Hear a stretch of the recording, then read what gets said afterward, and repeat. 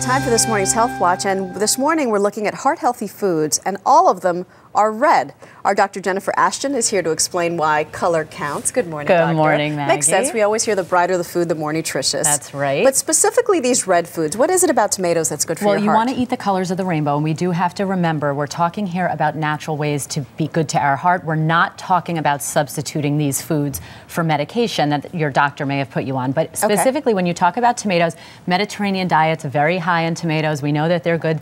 They're good because they contain an antioxidant known as lycopene, which the thinking is may help to reduce your bad cholesterol or LDL cholesterol. Okay, let's move to beets. This is going to take some convincing.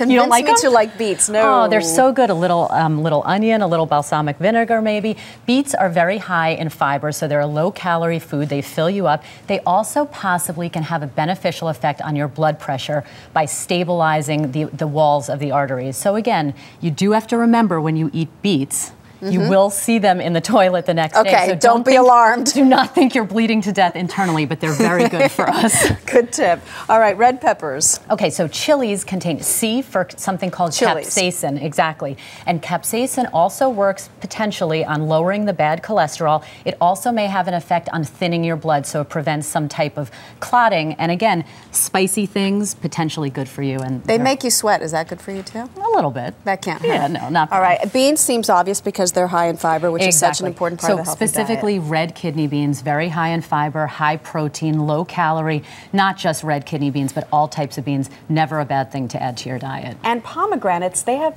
pomegranates in everything lately. It's the new fad. That's right. This is the superfood. P for polyphenols. They contain a big class of antioxidants that really prevent the oxidative damage, so the stress on our cells. And this is a very high polyphenol antioxidant food. Just a word of caution, this can interact with some medications, so you do want to check with your doctor, particularly if you're on a statin medication. But pomegranates are good. All right, I do like pomegranates. Good. Thank you, Jen.